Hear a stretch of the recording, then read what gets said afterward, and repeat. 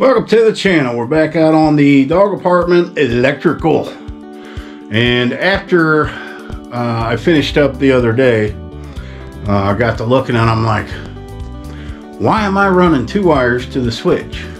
Because my power's up here. And I realized I didn't need it. So took the power back out, the power wire back out of the switch over here. It is now just running with the 14.2 up there to the new light that I put on. I got rid of that old ugly thing. This was one I had already that I took down when I, the little office area I had under the stairs. Where the stairs are now, that was the light I had there. Ended up, that's perfect. I did go and buy a wider box, actually in depth. So that worked out well. Now what I got planned for this here is this is all going to be shelving. All up through here, laundry, soap, things like that. So there will be, I will devise a way to hide all this. That's why, and this is out like that. So when I'm done with the shelving, I'll make sure that that is recessed in there. We'll get to that bridge when we cross it. Or we'll cross that bridge when we get to it, one way or another. So this project is taking 50 times longer than it should, and this is all wired up. It's ready to go.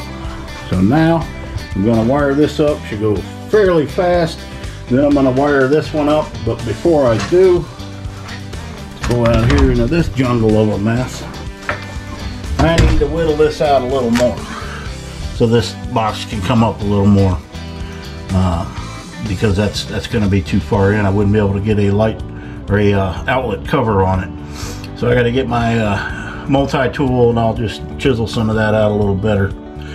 And I'm going to use the 12.2 that I didn't need for the light switch, and I'm going to run it up here to that pole, because on the outside of that pole I've got a big barn light that I want to put out here. Yeah, right out here I want to mount a barn light.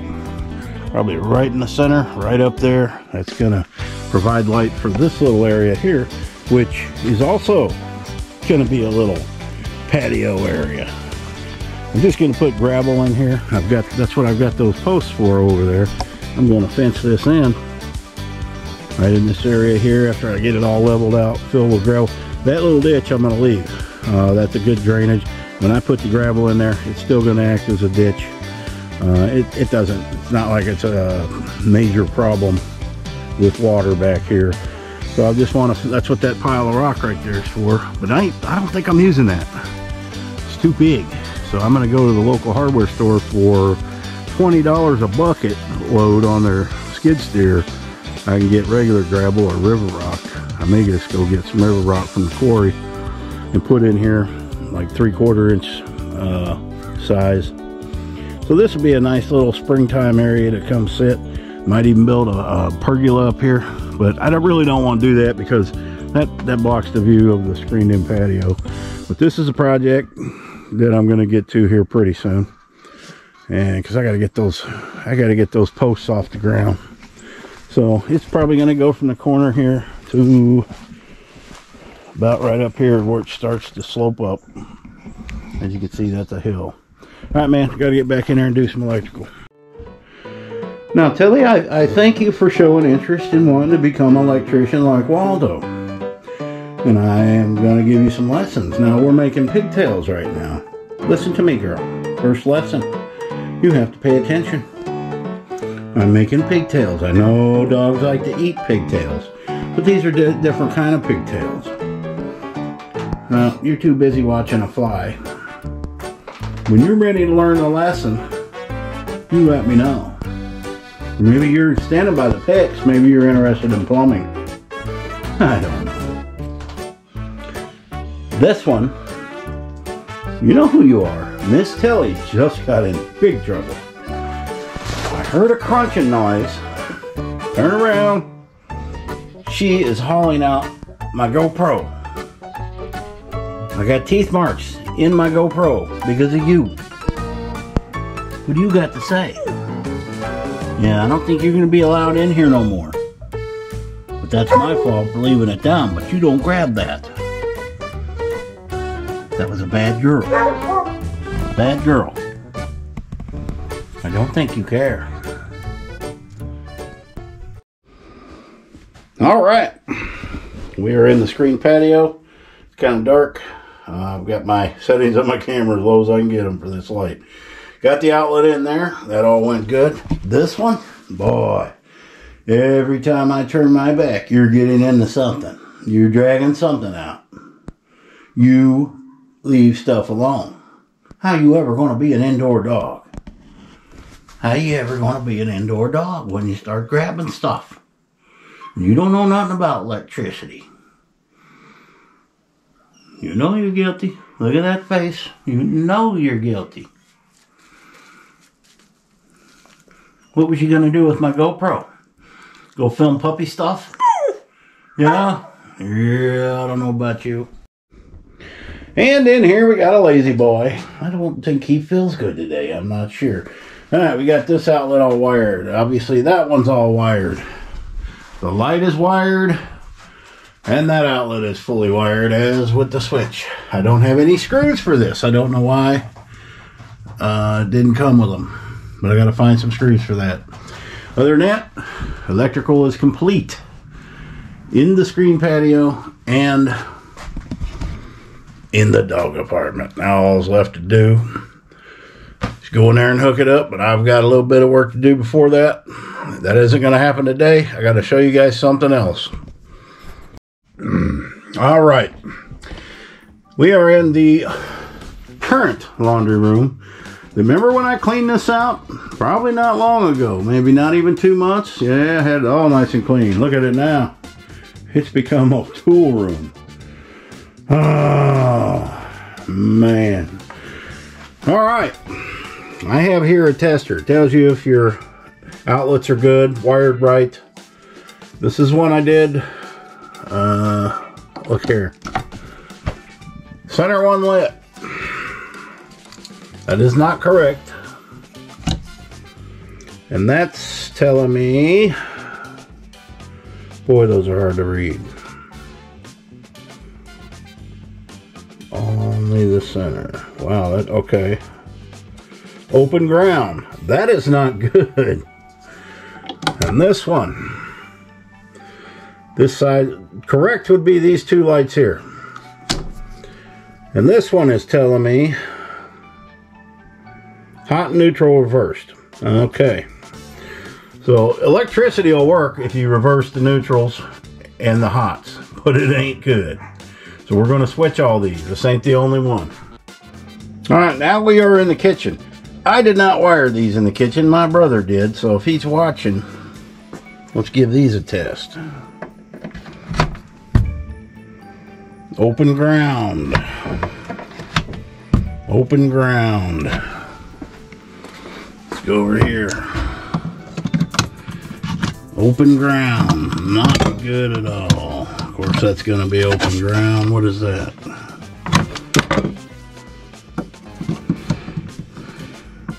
Reverse. Hot, neutral, reverse. So I got. All right, I pulled this outlet out. And it is wired correctly. Neutral to the silver.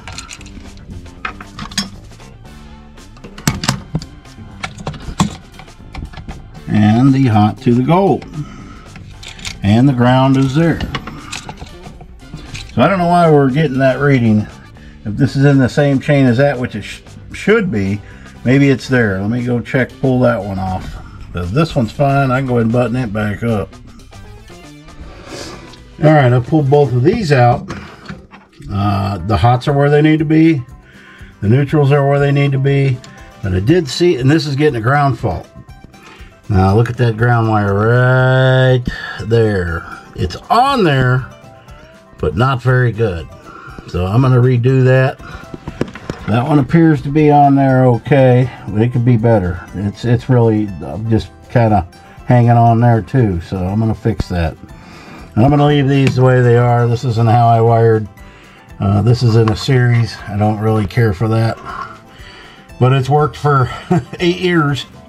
But this here, And I did discover something else.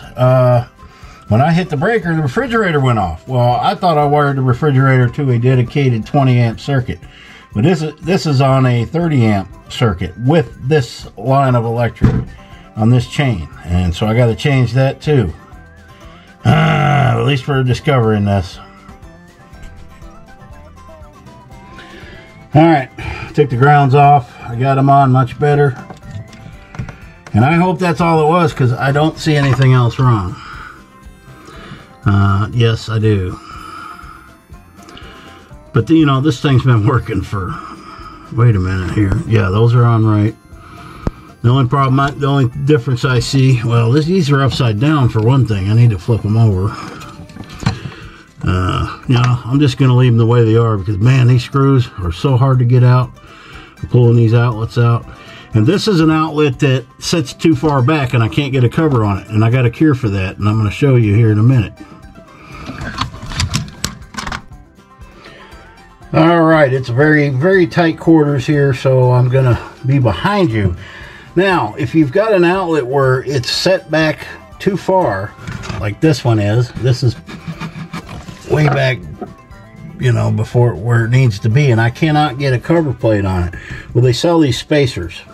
Okay, so I'm going to add a 1/4 inch to this. These are an eighth inch thick, and you can stack them. And so I'm going to fold this one over, and then all you do is you're going to set them, I believe you set them right there. Well, that don't look, yeah. Somehow they go in here. They go back here, but that don't look right. Man. Okay, they go like that, I guess. Maybe I got, okay, I see what I did wrong. I went, gotta fold this dude over. Alright, yeah. And then that goes there like that. You put your screw in and it builds that out. So let me see if I can do that without knocking over the camera. Let me work these back up in here a little bit. Alright. So we're gonna set that there. And I'm going to get this screw started. Sorry if my arm's in the way. Alright. I got to use a regular screwdriver because these screws are stripped. For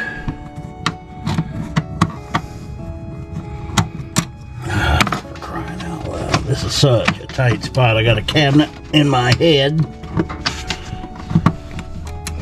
A stove on my butt. Get back here, you little guy.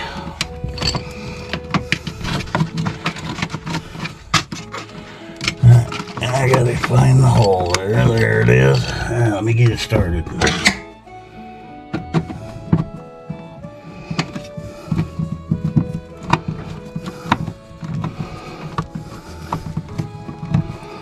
Okay, well, that didn't work.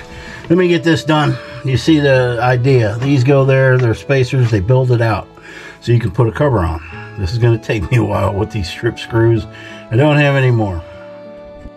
Alright, I got the spacers on there. Boy, these things are real handy. They're pretty simple to use. You just fold them back and then one the other way. You don't want to use no more than 3 from what I hear. But what they do is you can see up here, it's bumped them out. So now I can fit, hopefully, a faceplate on there. They still need to come out. Wow. But I think I can get them at least one on there. Yeah, this whole box is going to have to be removed. Let me see what I can do here. I don't even know if I can get one on there. I have a stainless steel one. I can't find it. It's upstairs somewhere. So we're just going to put this one on for now. I don't even know that I'll get it on there, but if I can, that's better than nothing. And then we're going to turn this back on and see if I fix the problem. If not, I don't. I'm going to have to go back to the drawing board. Put your glasses on, Mike. I'll tell you, this stuff gets me so flustered sometimes. I was sitting here and I was trying to open a package and I was looking for a knife. Look right here. Whole knife block. Yep. If I do get this on, it's just going to be a couple of threads. But that's alright. I couldn't even get it close to that before. Oh, where'd you guys go? One of them days, guys. I know the power's not on, or I would have never stuck my finger or the screwdriver in there. Yeah, this isn't a good fit, but get it on there. It's not had a cover in all these years. I think it'll be all right. Yeah, a little bowed, but this metal makes it weird. All right, well, it's not perfect, but it's better than nothing. All right, let me go turn the breaker back on, then we're going to test it. Here we go. I'm turning the breaker on, turning the breaker on, I'm turning the breaker back on.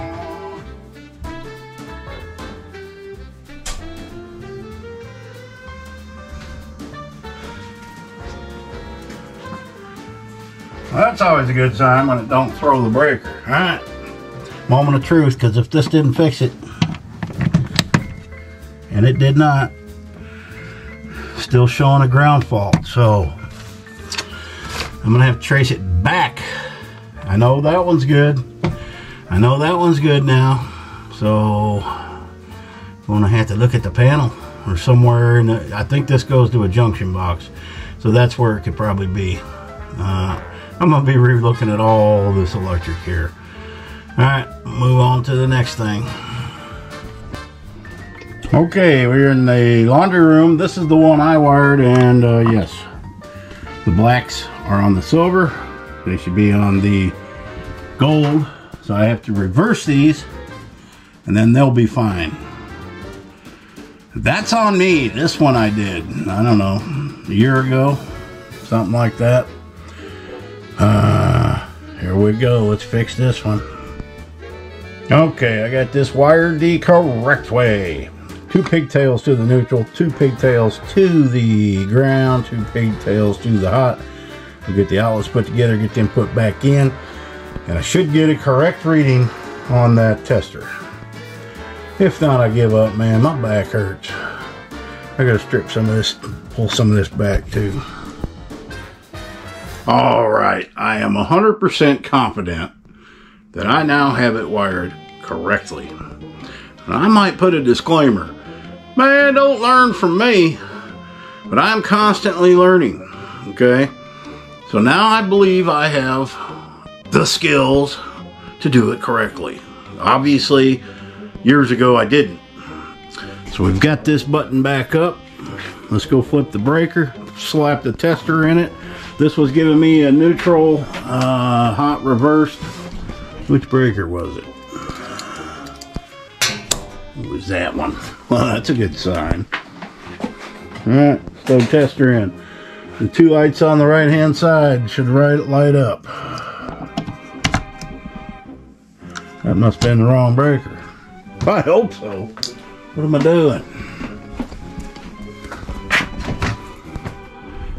Let's see. What is this one to? I don't know. Okay, obviously in is on. That one's that one. Why did I have 2 of them off? Who knows, man? I don't know that this is on, but on it. Bam! Correct. Should have been correct the first time. Bam! Correct. Let's just for giggles try them all. Correct. Correct. Now every pug in my house is gonna look like that time I'm done tonight, because I can't sleep knowing that something ain't right. I gotta find that ground fault. Now I'm gonna show you. When I was doing the construction, I had all kinds of wires going everywhere. So some of these are run into a junction box, which is fine. Okay, so that's what I don't think the problem's gonna be up there, but I'm gonna tear those covers off and look. I believe that one right there has to be it, because I think that 12.2 is coming from the refrigerator. And if that's the case, I've got to change that, because that's going to a 30 amp breaker. We can't have that. I didn't know that then. You know, that was probably 6 years ago when I wired that stuff. And so I'm going to go through everything and change a lot of it. A lot of this won't be here no more. We're gonna get it all wired right. So I'm gonna pull that cover off next and just gander in there and see what we got going on. Inside this junction box, there's really no way this is wrong. I mean, it's hot to hot, neutral to neutral, ground to ground. But I do not see a ground to the box. And I don't know if that could be it. But I do know this is the refrigerator. And this is going to a 30 amp breaker. And this does not need to be on a 30 amp breaker. This is 12-2 wire. So what I'm going to do is take this off. I'm going to feed another one in here. We're still going to use it in the same junction box, because I don't have, you know, that wire's not long enough to make it to the service panel. So I'm going to join together another piece of 12-2, run it down there, put it on a 20 amp breaker as its own. It'll be its own dedicated breaker for the refrigerator. And then I'm going to ground this to the box, double check it. When I first moved in here, okay, what we did, we ran 2 temporary lines into the house. And this is the wire we used, and I had 250 feet of it. So a lot of that got used. Man, that's just hard to work with. So this is the kitchen, the receptacles I was working on. This is the kitchen wall and the kitchen lights and all that. So that's fine. That's fine on 30 amp, because it's running all this wire, this 10-2 wire, all the way through. So I know that's good and ain't gonna be any problems. So I'm gonna go ahead and tear this apart. I'm gonna have to go get the other ladder, and we'll get this fixed. All right, I just put that cover back on. I can't find my tester to see what's hot and what's not, and I ain't turning the main breaker off to work on that. Got too many things running. So we'll get some batteries tomorrow for that, or buy a new one. I just need, you know, I'm pretty sure I know exactly what all's in there, but let's just, you know, better safe than sorry. So this plug down here is good. The one on the stairs is good. The only one I need to fix now is the one that's been running the air conditioner in the front room. It's reversed. You know, it'll work that way, but it's not recommended. But I want to get them all right to where, you know, when I plug this doodad on, that's what I'm seeing. That's what you need to see. If you don't own one of these, man, I would damn sure go buy one. Even if you're in a brand new house, just check your outlets, you know, because it doesn't mean it's right. Because an electrician did it does not mean it's right. Sure wasn't right when I did it. Wow. But I'm not afraid to show you guys what I messed up on. Because if somebody's out there looking at my video going, "Oh, this is how you do it." No, I'm not an electrician. But the way that I wired this outlet and the ones in the dog room, they are correct. And I've already showed you those, so we won't go back in there. All right, man, my back hurts so bad I gotta sit down. Once I sit down for a while, I'll be good. And if y'all haven't subscribed, just down there, do it. I don't care. Give me a like, give me an unlike. I don't care about that either. But it helps the alpo rhythm. I don't have an algorithm. Dogman has a alpo rhythm, and it helps my alpo rhythm, so my videos get more views, which helps me. All right, guys. Happy trails.